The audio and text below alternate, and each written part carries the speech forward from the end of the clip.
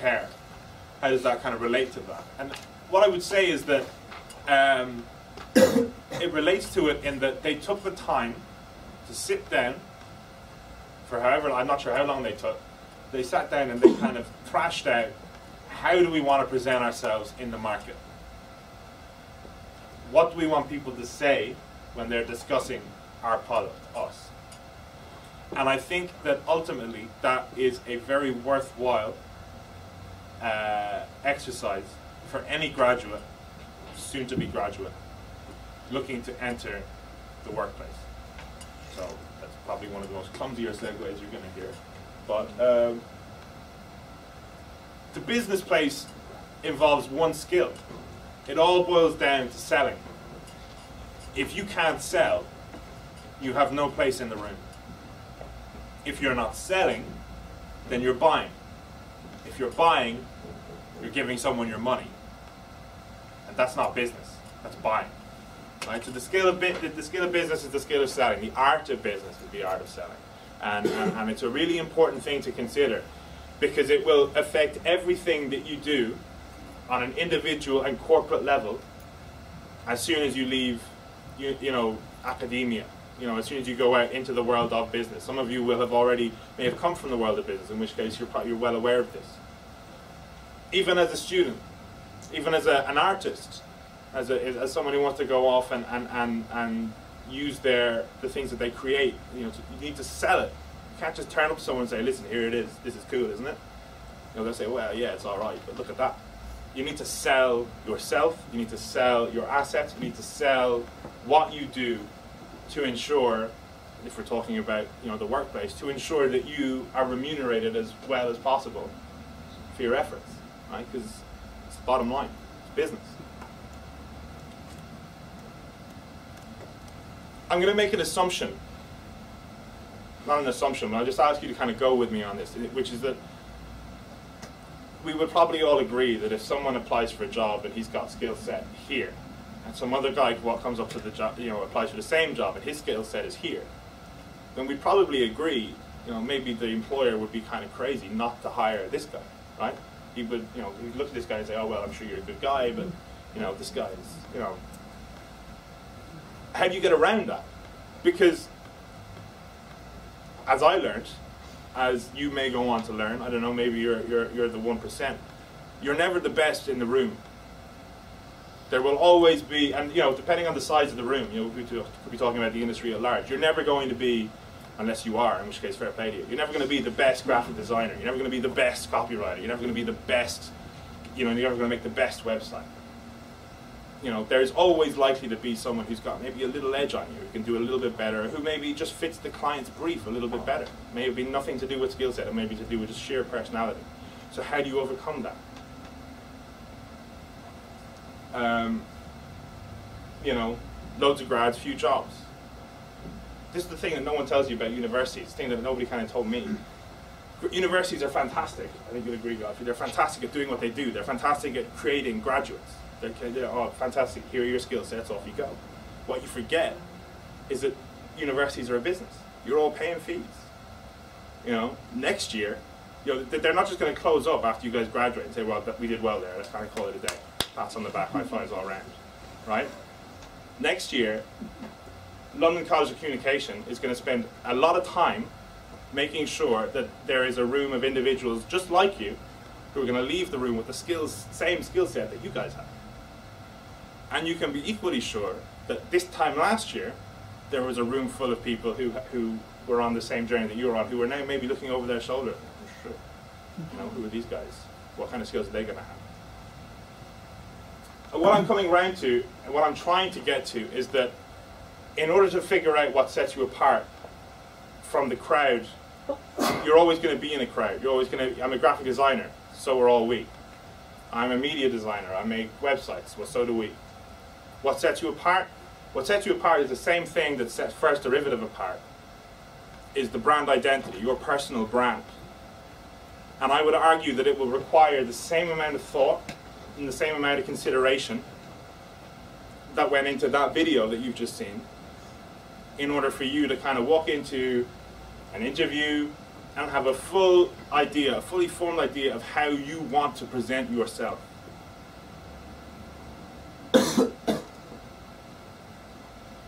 You might be asking yourself, what do employers look for? I have no idea. I'm not an employer, I'm an employee. I can tell you that when I started the work I'm doing at the moment, the chair I'm currently sitting in used to be called the hot chair, because no one lasted in it more than about 6 weeks. I've been there 5 months, and hopefully the fact that I'm standing here presenting in front of you guys would indicate this kind of going reasonably well. They don't mind kind of sending me out and talking to you guys. But why have I fitted in? Why has it gone well for me? I would argue that it's because my personal brand matches the brand identity of the company that I work for.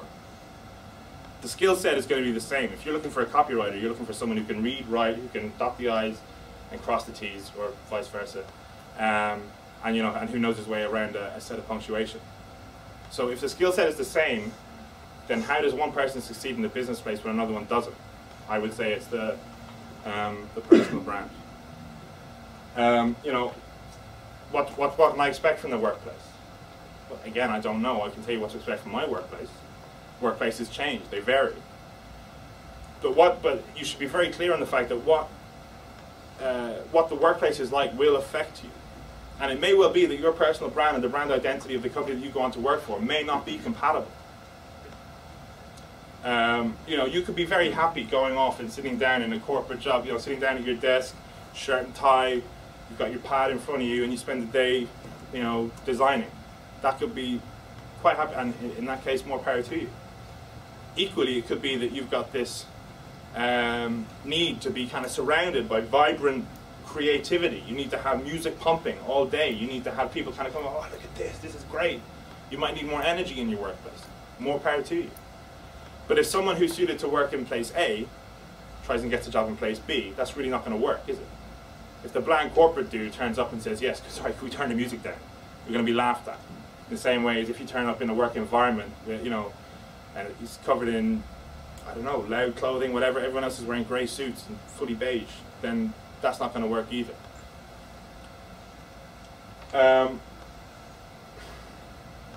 I would say this in terms of selling yourself, and this is just, there are certain prerequisites, not prerequisites, that's the wrong word, it makes it sound like I'm laying down the law. What I would say, from a personal point of view, it's very important, regardless of your brand identity, regardless of how you intend to market yourself as a potential employee, there are some key things that you need to just try to ensure that run through your work. The first is, and I actually didn't write these down, so they're not on the PowerPoint, because I'm that prepared.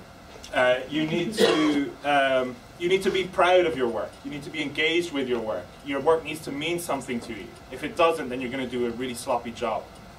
But you're not an artist if you go on to work in the creative industry. You're not an auteur. Someone turns around to me and says, sorry, that work you did is wrong. I can't say, how dare you? The alliteration was magnificent. It flows itself in a wonderful narrative arc, and it's what they say, sorry, that's not what we're looking for. I can throw a hissy fit, but I'm damn sure I'm going to be out of the job at the end of the week. So you need to be engaged in your work without being owned by it or overly invested in it, might be a better turn of phrase. So that'd be the first thing. Second thing I would say is that all workplaces have brand identities, have their own atmospheres. You need to be fully aware of what you're getting in for, what you're going in for. I have one friend, two acquaintances. Two of them work for Google, one of them works for Facebook in Ireland. And they both, all of them are, everyone, getting into Google, getting into Facebook. It's this massive thing. It's going to be amazing. There's going to be bouncy castles and chocolate for lunch. It's going to be, snooze pods. It's going to be fantastic. We're going to play video games all day. And it's true. All of that is there. And it's fantastic. What people don't tell you, Google and Facebook have no problem filling roles. But I would argue that they have a bit of an issue retaining people. Because not everyone is built to operate in a free flow work environment. Not everyone is built to kind of say, oh listen, can you get this done by Monday? Yeah, cool, I'm just going to jump in the hot tub. And then Monday comes around and kind of say, okay, so do we get that done? Oh, I think we kind of brainstormed a bit between like lunch and the work doesn't get done. And all of a sudden, like, oh yeah, Facebook was really fun, I really had a great time, but I've been unemployed for 2 months and I can't, it does not, do you see the point I'm trying to make? All workplaces will have their own atmospheres, and you need to be, in terms of kind of selling yourself as a graduate, you need to be, nod your head up in terms of where you might be looking to work. In terms of a potential interview, it's definitely a question you need to ask. What's your workplace like? I kind of walk, because no one is ever going to interview in the heart of their workplace. It's going to be a meeting room kind of off the side. Like, what's it like day to day? The third thing I would say, and this, I'm going to, this is kind of the Vinny corner hour where I kind of give off my advice. The rest of it is all just insight. This is the advice bit. Own your personal brand. Own it. Figure out what it is. Embrace it, because it's only going to make you a better artist. It's going to make you better at what you do. It's going to make the work that you produce better if you can embrace it and own what you do.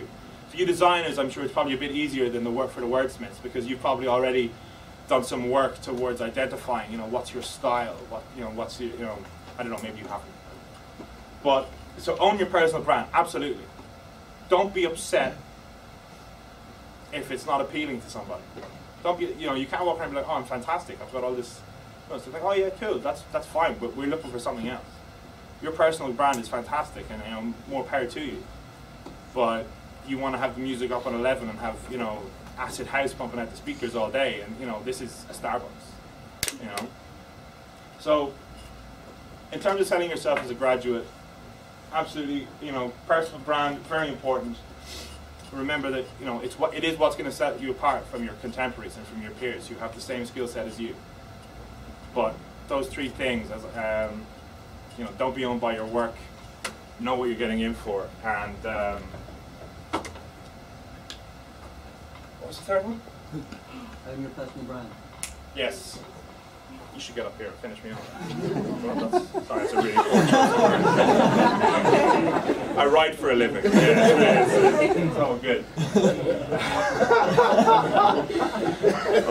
Do you want to just take a minute there to sit down? So, with all that being said, where does an LCC grad fit into the workplace? Where do you go from here? Where do you go from? So it's October. It is October. It's October. So you guys are finishing around kind of May. Yes, you've got a couple of months. Who here has done internships? Show of hands. I'm sure we all have. Quite a few of us. You've got some of you have already taken those kind of steps towards getting feet in the doorway and stuff. Where does the LCC grad fit in? I would, before I kind of go in, not go into that, before I kind of offer my thoughts on that, I want to show you one last video, and then, because I've been talking for far too long, we will wrap up. Okay? So, take a look at this. The global markets are a noisy place. Finding harmony isn't easy. Complex problems need effective solutions, creating greater efficiency and reducing costs, increasing access to markets and staying ahead of regulation, seizing opportunities for safe, secure growth. It's the difference between making people listen and making them move. Triana provides critical market-wide pre- and post-trade infrastructure, proven innovation that provides connectivity, streamlining, and reduces risk, helping the world's most demanding financial institutions find the harmony they need.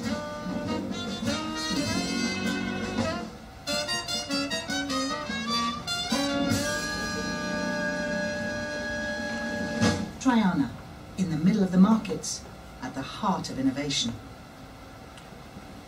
Triana are another one of these trade processing entities. They're another one of these propeller head engineer, finance, hard-nosed bunch of dudes, right? They came to us, they said, we want to make a video. We said, that's fine, we can make a video. and we went away and we brainstormed it a little bit, and we said, your product is, the product is called Harmony, Triana Harmony.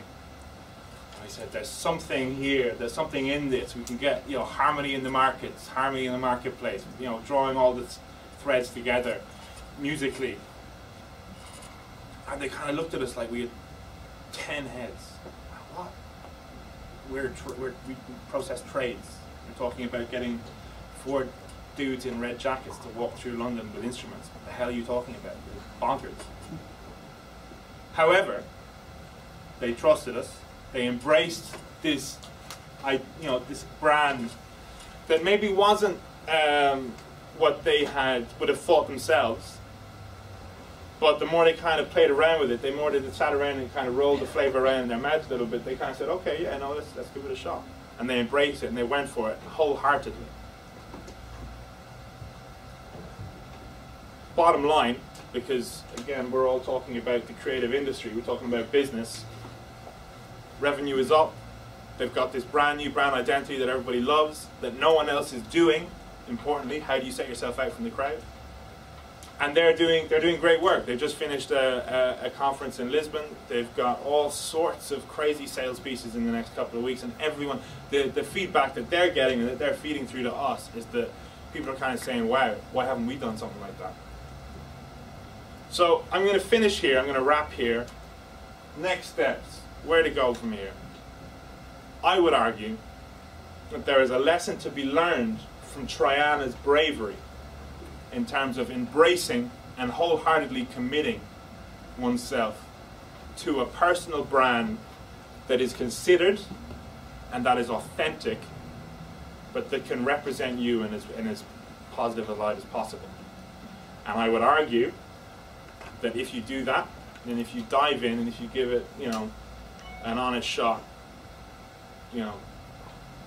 without wanting to sound corny or whatever, I'd say the world is your oyster. There are 100 other tired old cliches. But yeah, success is just around the corner. If you embrace, I would say, if you embrace your personal brand with bravery and authenticity, then success is yours. So that's it. That's all I've got. Thank you very much.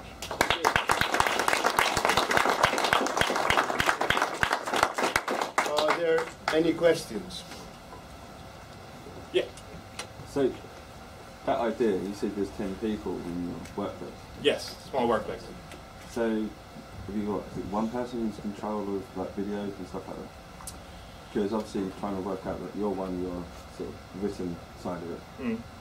So that's 1 down, that's 9 to produce something like that. I mean, how big was that team? Because the graphics, yeah, that's 1 person, probably.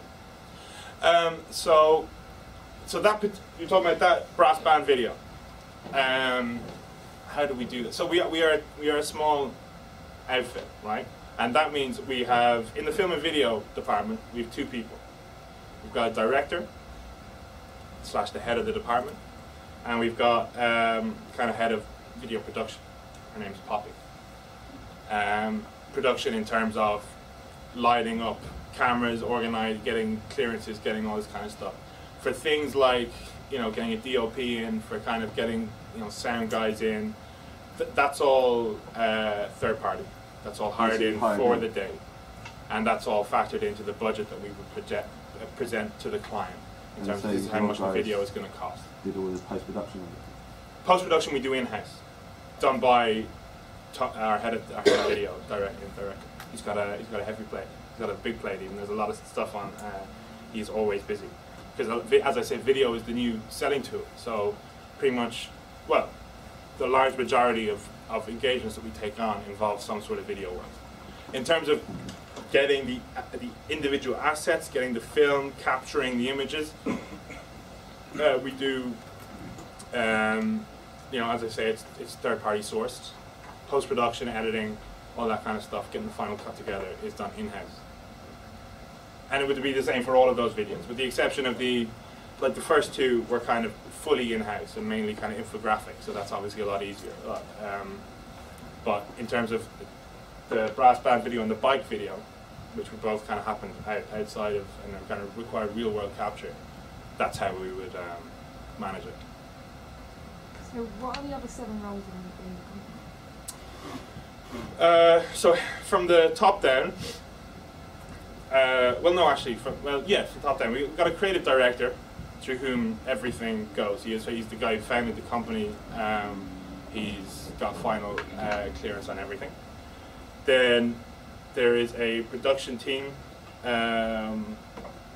who ensure that everything is everything happens on schedule and everything is done. Then there's a team of two, myself and one other in editorial.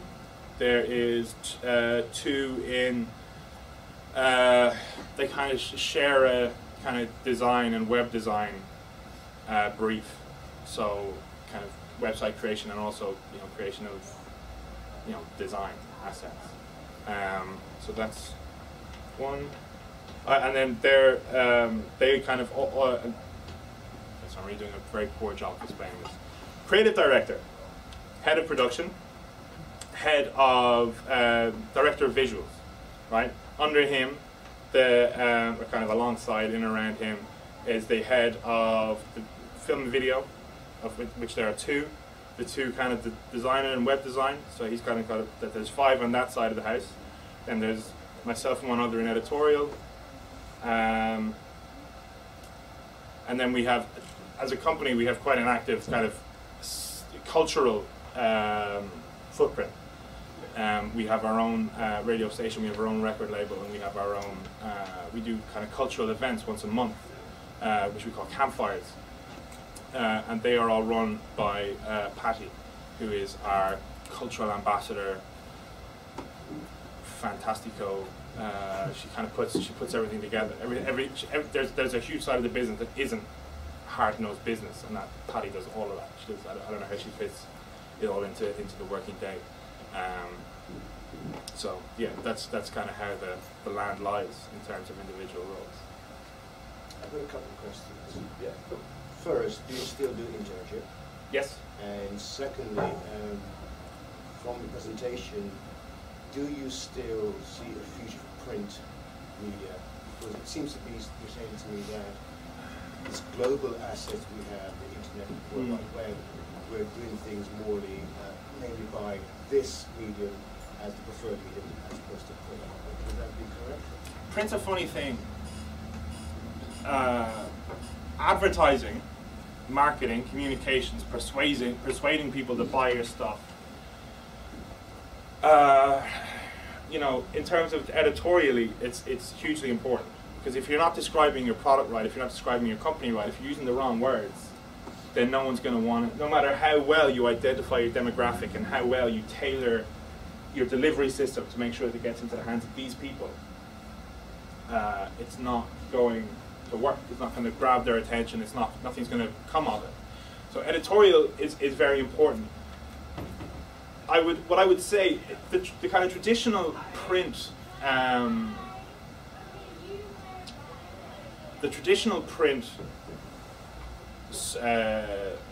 places that you might find a print, things like newspapers, magazines, are certainly less important than maybe they would have been 10 or 15 years ago. But it's also possible, I would imagine it's quite difficult. I'm really not answering this question very well at all. I would imagine for other creative agencies who specialize in B2C, business to consumer, doing a kind of, people are trying to sell you Pantene shampoo, I would imagine that it's still quite a relevant thing, because anyone can pick up a newspaper and go, oh, yeah, my hair is a mess. Cool. I'll get me some Pantene shampoo. But for what we do, which is specifically B2B, it's business to business. We're not trying to get, we're not appealing to the guy who kind of spends his day. He's like, oh yeah, maybe we should use Triana to process our trades, because he has no pull. We're trying to appeal to CFOs, chief financial officers, people who have budget, people who can kind of say, who have the power to say, yes, let's pull the trigger on this and install it across our network, across our company. And so, to answer your question, in terms of print, it's actually maybe a little bit easier, because it's easier to identify the publications that these people might be, will be kind of reading on a regular basis. And it's not always to do with print. You know, things like the FT, the Financial Times, it's fully digital now. You can get it online. A lot of these people are reading industry blogs, you know, so we can get banner ads and advertising in there. So in terms of is print advertising dead, I would say no, because you know, the adverts that you would traditionally see in newspapers, the little kind of square, you know, banner ads and stuff like that, are still a viable source of advertising. I would say that we're no longer placing them anymore in, you know, your broadsheets. We're going for digitized newspapers. We're going for industry circulations. We're going for newsletters. We're going for blogs. That kind of. There's actually quite an. One of our clients was walking us through some work they did for a ferry company who were trying to. They were trying to focus in. They ran ferries from Poland to London, and they isolated a demographic. They were saying, well, there are people moving from Poland to London who are using the ferry. Why aren't they using our ferry? We need to kind of get. The solution was quite elegant. They isolated the ISPs of people who were reading Polish language newspapers with British ISP addresses. The idea being, you know, you're going to be a Polish speaker in England. So it was quite targeted, but the ad that they ended up getting to them would, you know, be quite a normal editorially kind of, you know, do you see what I'm saying? It's the advertising is the same. The delivery system is much more sophisticated. I should have started with that. It's like 10 minutes. So that's the second question answer. What about the first question? Internship. Internships, how yeah. Do you go about it? Say, for instance, one of these guys would like an internship. What would be the process they have to go through? I would say, if you would like to come and do an internship with us, the best thing to do would be to. I mean, I don't want to create work for you, but if you could get in touch with Godfrey and then if you could send it on to us. I don't actually have, I know we do have an email address. I mean, I could give you a very vague one, but I can't guarantee when it'll be picked up on. So if you could get in touch with you, Godfrey, yeah, and then if you could get a list together of people who might be interested and then forward them on, if you could get in touch with Mike, would probably be the best way to do it in terms of kind of making sure that we take action on it instead of you guys sending emails and kind of like, oh, we haven't heard back from you, you guys don't love us anymore. Might be the best way to do it. Yeah. Cool. And one of the things, the campfire stuff, you should go to it. It's totally. Fun, so today's Thursday, so today week, the 17th, the third Thursday of every week, we run this campfire, this cultural thing. We get in like talkers in and they just kind of talk. Last week we had a guy called Don Letts. I don't know if any of you are on BBC Six or have any interest in the punk movement of the 70s, but Don Letts was this massive figure in the musical kind of cauldron of the 70s, and a documentary. Was hugely interesting dude. He came in and talked to us.